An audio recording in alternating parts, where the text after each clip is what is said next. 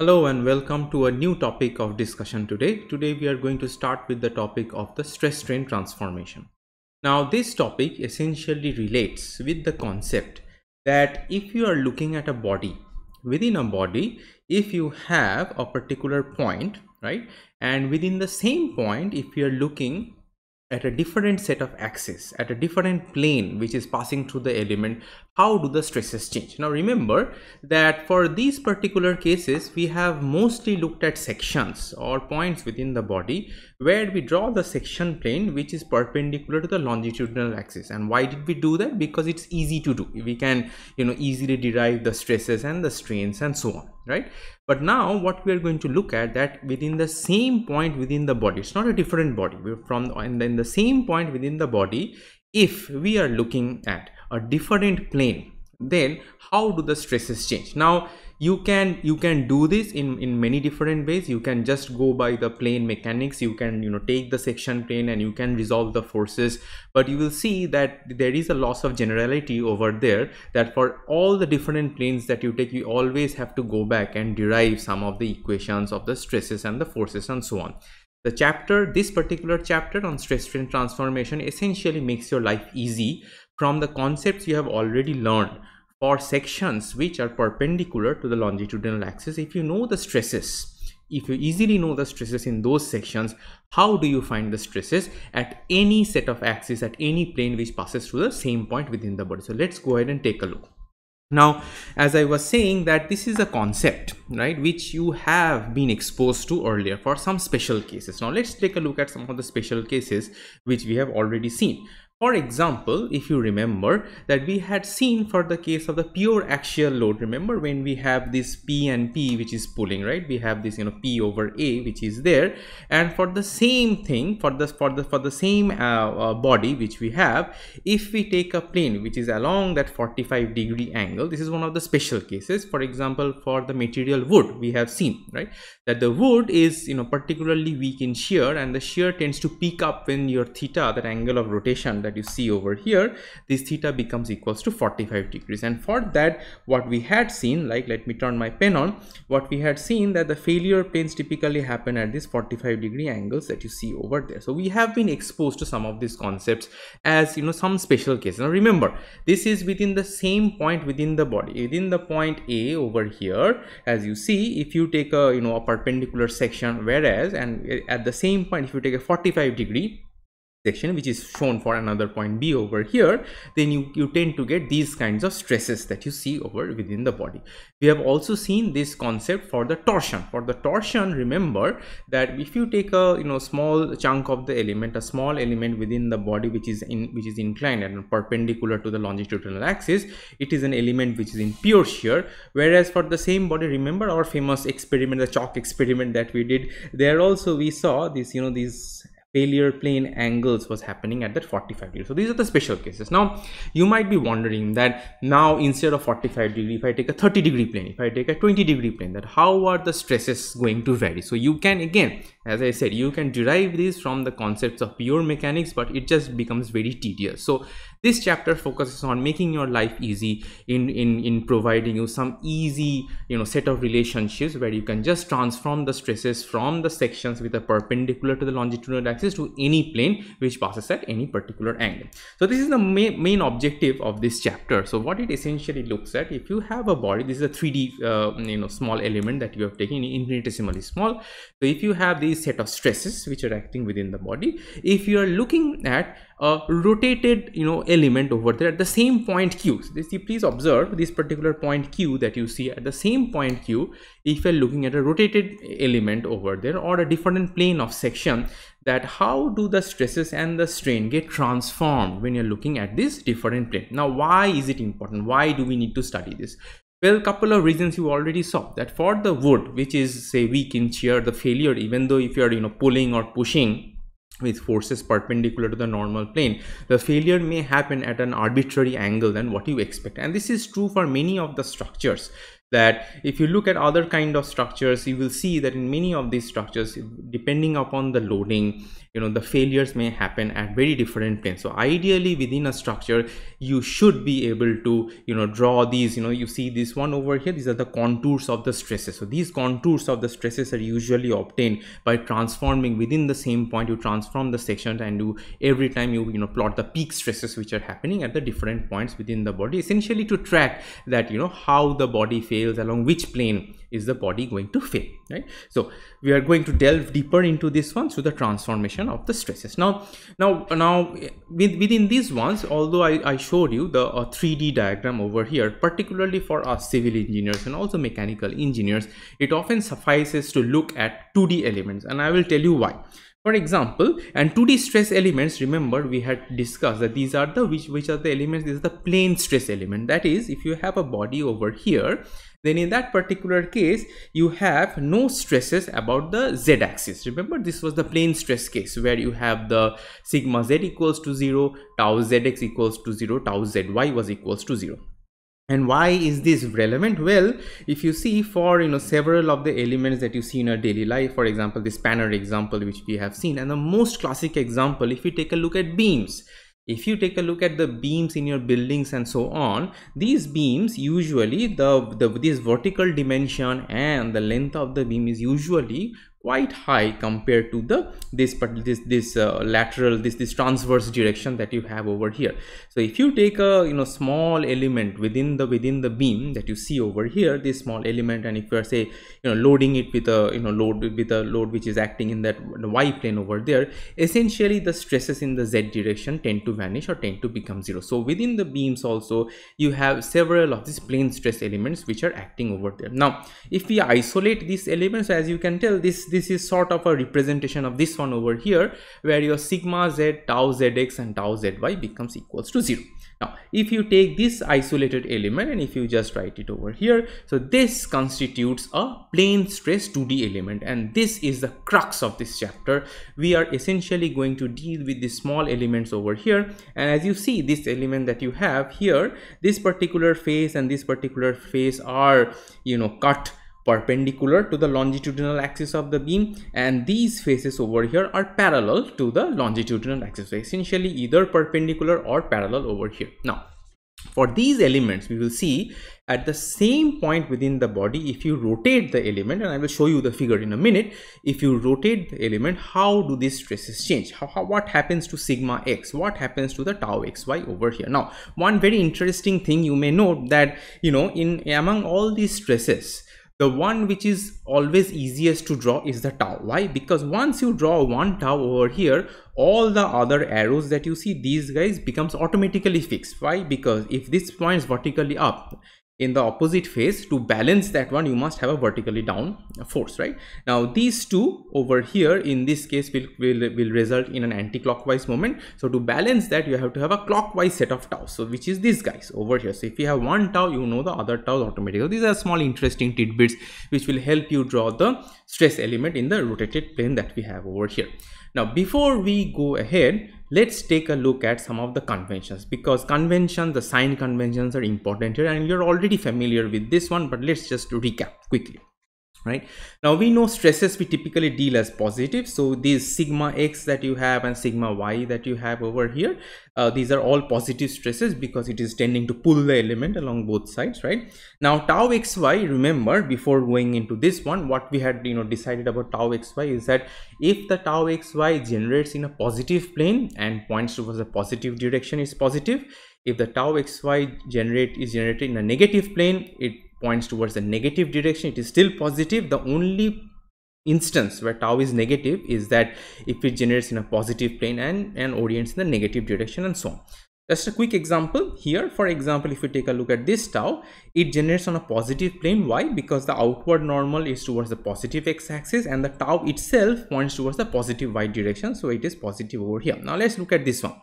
This one is this particular face is the normal to that is points towards the negative, while the tau also points towards the negative, so double negative is a positive. So in essence, all the stresses that you see, all the shear stresses that you see in this particular element are positive. So we are starting off with a completely positive element where the stresses are tending to pull and the taus are also positive. Now what we are going to study, if you take this element over here and if you rotate it about a particular axis, right, if the element becomes something like this, that is, you are rotating the element over, you know, a particular angle theta over there, and theta is also considered positive when it is acting in the anti-clockwise manner. So theta, the original x was here, I have given an anti-clockwise rotation of theta, which as per convention we are going to follow is the positive. Now about this theta, and remember this is within the same point within the body, within the same point within the body, you are, say you have a particular point, you're looking at planes like this, you're looking at planes like this, looking at planes like this, right? So within the same point in the body, if you give a rotation of theta, what happens to the sigma x and what happens to the tau xy, as you can see over here. After rotating this one, say the perpendicular axis becomes x prime. Now about x prime, how does sigma x change, and what is the changed value that is represented by the sigma x prime? What is the value of the sigma y prime? How does the shear change? What is tau x prime y prime? So this is what we are trying to find out over here. Now writing these expressions, that what is the dependence on these stresses on the original set of stresses that you have. So these are ones you can easily calculate from the fundamental relations which we have studied. Now about this rotated axis, to find this relationships over here, as you can tell, it involves a fairly, you know, exhaustive set of algebraic manipulations. So we are not going to write out every single step. It is very easy to do. I am here only going to guide you that how you know, take sections and then you balance, essentially balancing the forces and then back calculating the stresses and finding the stresses which are there, right? Now for this one, for this element over here, it is, you can think of it as simple as that if this rotation is theta over here, you can imagine this as within this element, if you take a plane theta, because you're looking at the same point within the element, right? So if you're taking up, you know, anti-clockwise theta over here, and if you take this small chunk, this small rectangle that you see over here, and if you resolve the forces about this x prime, you will end up getting that sigma x prime. So within the same place within the body, I'm just taking different planes. So if I take this original element and if I cut an angle of theta and I try to resolve the forces there, I will essentially get my, you know, my transformed set of stresses in the rotated plane. So if you take a look, and you know, you can take a look at these expressions in at your own leisure time, that if you take this small triangular element which I just isolated, and if I balance the forces over here, what you will essentially get, now we are slowly going into the transform relations, and this is where I want you to pay your full attention. We are slowly, you know, getting into how to get the sigma x prime, how to get the sigma y prime, how to get the tau x prime y prime that we have over here. Now if you resolve, if you write out all the stresses, and remember we always do force balance, we never do stress balance, because eventually your forces has to balance out. So if you do the, you know, the force balancing equation, and if you're interested, you can go through these equations, or you can take a look at any of the standard textbooks which are recommended for this course. You will see that the transformed sigma x prime, right, about this rotated axis that we have over here. So let me go back to the previous slide. This transformed sigma x prime depends upon all these set of stresses that you have over here through this particular relationship, and this is easy to remember. If you write it out a couple of times, it's very easy to remember. It is essentially your sigma x prime is sigma x plus sigma y divided by 2 plus sigma x minus sigma y divided by 2 cosine of 2 theta, where remember theta is that anti-clockwise angle through which you have rotated the element, plus tau xy sine of 2 theta. Right? So if you write it out a couple of times, it will make sense and it will have it ingrained in your brain, because you will see, so this is the sigma x prime. When you will see the expressions for the sigma y prime, remember sigma y prime is this guy over here, about acting about the rotated, you know, y axis, y prime axis rotated by the theta, and also the tau x prime y prime, which is this guy over here, which is, you know, this essentially this one over here. So let's look at all these expressions that you will see. right? So this is the tau x prime y prime that you will get. So this is the expression for that one, that is negative of sigma x minus sigma, and these are easy to remember, trust me. If you write it out a couple of times, once you see the entire set of equations, let me maybe go to that will become easy for you, right? So now we have the sigma x prime, which we calculated like this. See, this is the sigma y prime. Now what is the easy way to calculate sigma y prime? You can again take an element which is, you know, rotated at a particular angle, and you can resolve the forces. Otherwise, the easy thing to do is that if you have the sigma x prime over here, remember, in this rotated element, if this face rotates by a theta over here, this particular face, the angle that it makes, so this face over here makes this face over here makes an angle theta with this horizontal axis, and this face, which was, you know, initially perpendicular at 90 degree, now it makes a theta plus 90. So in this expression, if you replace this theta over here with theta plus 90, you will essentially get this sigma y prime that you have. This stress you will get directly. So these are the expressions that you get. Now you see that how nicely symmetric these expressions are, right? So let's go ahead into the next slide to see all the expressions together so that it makes sense. Okay, so this is what we get over here. So we will come to this one later. So this is what you have overall. So if you have an element which is originally oriented like this over here, and if you rotate this element anti-clockwise positive with an angle theta about this rotated element, what are the stresses? Sigma x prime, sigma y prime, and tau x prime y prime. This is our objective. Now these are the set of equations that you now you see how symmetric, nice, and beautiful these expressions are. You get sigma x prime as average of the stress, sigma x plus, this is the original stress in the original element, sigma x plus sigma y by 2 plus sigma x minus sigma y by 2 cosine of 2 theta plus tau xy sine 2 theta. Now to get the sigma y prime, I simply had to replace theta with 90 plus theta, and this gives rise to a equation very similar to this, and only difference, or the only difference between them, is that the sign flips for these last two terms over here. So the first term remains the same, the modulus of the terms remains the same, so only the sign flips for the last two terms. You have a negative over here, simply because you are replacing this theta by theta plus 90 over here. And the last expression is for the tau x prime y prime. This is also easy to remember. You see, in this expression compared to the previous ones, you do not have this first term that you see, you have the last two terms over here, and the only difference is that the first one is negative, and the cosine becomes sine, and the sine becomes cosine, and this one becomes a positive. So if you write it a couple of times, I encourage you to grab a notebook, write it a couple of times. It will get ingrained in your mind that you have over here. Now, one very important thing to observe, which will help you in deriving stresses on an inclined plane, is this interesting observation that I have noted over here. You see that in the original element over here, right, you have this sigma x and sigma y. So sum of these, you know, sigma x plus sigma y over here. Now about this rotated element, you have the sigma x prime about this, sigma y prime about this, which are these expressions over here.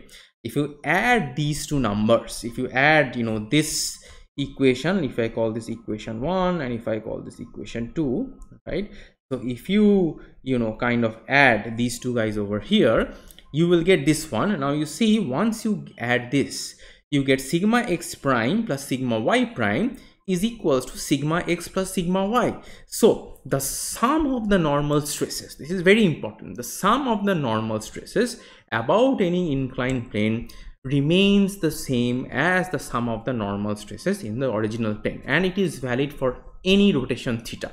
If you have a rotated element or a straight element with a sigma x, sigma y, and if you take the summation of that, if you rotate that element about any plane, right, you will still see that some of the normals always remain the same. So this is an interesting and important observation over here. So these are the key takeaways. These are the overall, in the nutshell, what we discussed in this particular lecture, that if you have an element over here and if you rotate that one, these are the expressions for the stresses about the rotated element. Remember, it is at the same point within the structure. You're just looking at a different plane which is rotated by an angle of theta from the horizontal, with theta being positive anti-clockwise in this case, right? These are the set of stresses for the rotated element. So these are the three main expressions. Always remember, in the 2D element you have essentially three stresses to worry about. One is the sigma x, second one is the sigma y, and the last one is the tau xy, right? So these are the, for the rotated element, the stress, the set of stresses that you have over here. And also remember that the sum of the normals in the rotated element about any angle of rotation remains the same and is equals to the sum of the normal stresses for the original element that you have over there. Now that we have this very basic set of equations, let's go ahead and look at an example problem where we will be given an element and you are asked to rotate that element about a particular angle and find the set of stresses for the rotated element.